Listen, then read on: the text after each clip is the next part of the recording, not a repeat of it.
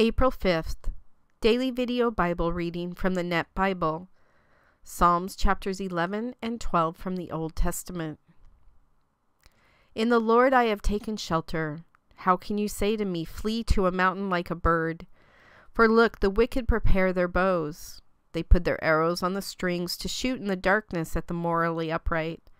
When the foundations are destroyed, what can the godly accomplish? The Lord is in his holy temple. The Lord's throne is in heaven. His eyes watch. His eyes examine all people.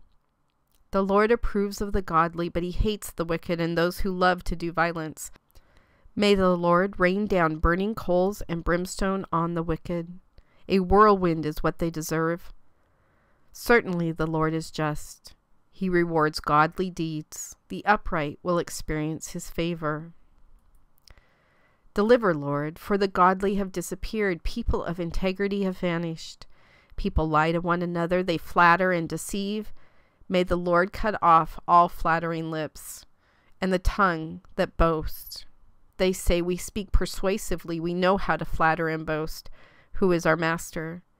Because of the violence done to the oppressed, because of the painful cries of the needy, I will spring into action, says the Lord. I will provide the safety they so desperately desire.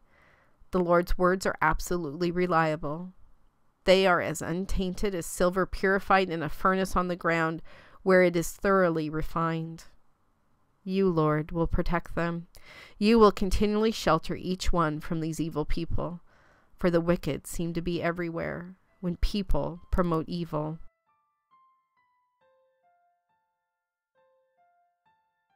God, thank you for your reassurances today. You know, I'm not speaking for just me. I know lots of people listening to this are in the same position as I am. I just speak from my position because it's what's happening at the moment. I am fine. I actually do good when I'm being persecuted as a Christian.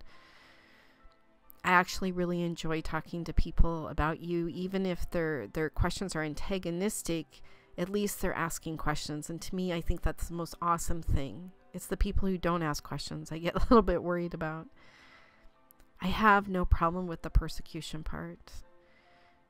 Not from non-Christians. It is the persecution that we receive actually from the Christians, or sometimes the people who call them Christians. I swear, God, sometimes Christians do more harm for Christianity than anybody else. I don't even know what to pray for. I pray for their hearts.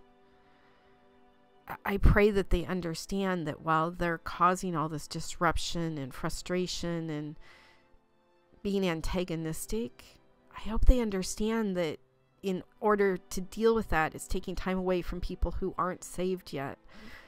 People who need to hear about you. People, and maybe these people are the people who you need me to talk to as well. But God, I'll be honest. Being persecuted by Christians takes more out of me than anything else in my entire life.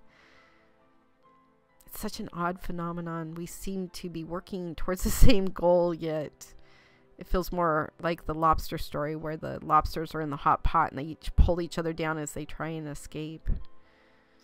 I don't know what's going on, but where it says, for the wicked seem to be everywhere, when people promote evil, God, I just ask that you put it into their hearts to understand we are on the same page. We are working towards the same goal, and that is to glorify you. And being persecuted by your fellow man doesn't get us anywhere close to that. And in fact, if other people are watching two Christians, promote evil or go after each other, it's completely tearing down your kingdom. God, you can hear how heavy this is on my heart. I just am brokenhearted over how these people are reacting. And I just ask that whatever it is I need to do or I need to fix to change this, that you just show me that path. And I pray for their hearts, that whatever it is that they need from you to get back on the track to glorifying you and keeping focused, that happens as well. God, I do know you're in control, just like these verses talked about. I do know that you reign over everything. I do know that we have a lot to learn down here. God, I humbly ask that you just teach me whatever it is I need to know so that I can continue to glorify you and talk to other people about you, people who need you. I love you so much. In your son's name I pray. Amen.